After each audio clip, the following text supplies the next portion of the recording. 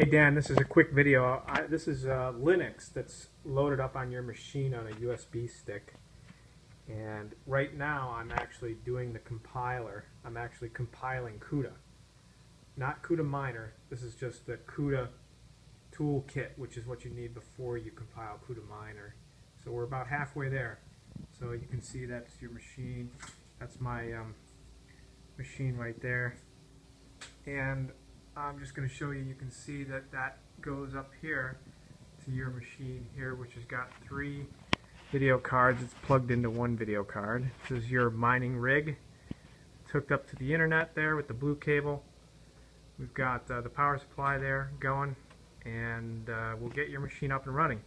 Just for anybody else who wants to see it, down here is a simple 1-card rig, just an old machine that I had lying around. I threw in a mining card, and there is the rig.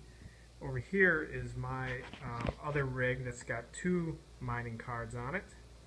That thing's pumping out about 600 kilohashes per second. And then down here is an old computer that I stuck a mining card in there as well. So you can see, so right here on this shelf I've got 1, 2, 3, 4, 5, 6, 7 cards. Not all of them are going yet. This rig up here, which is Dan's rig, will be going most likely by tomorrow, as soon as this compiler finishes. So that's all that I wanted to show you.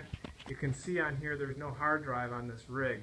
I just have the USB stick right here. That's the only piece of memory. Well, there's a memory card in there, but we're using this memory stick as the actual hard drive for the unit.